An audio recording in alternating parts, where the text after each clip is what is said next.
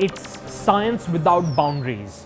There are no geographical boundaries. We are an international institute trying to recruit the top minds in the world. There are no hierarchical boundaries. We want people to mingle and attack problems from different points of view using different techniques. There are no boundaries between different kinds of students or professors or faculties. And there are no scientific boundaries. We don't have disciplines, we don't have divisions, we don't have departments. Everybody seems to be interested in what others people are doing, so it's not like, oh, I'm concentrating on this, so I'm not interested in other people.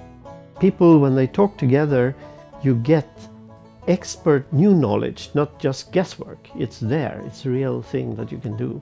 We have a very competitive package of financial support for the students. We have 3 ultra-fast labs full of the latest high-tech equipment. We do our very best to make sure that major pieces of equipment are not behind locked doors. Even if as students we can use easily to this kind of expensive equipment. I'm not aware of any other university that's been set up like this and organised in such a way. Fantastic.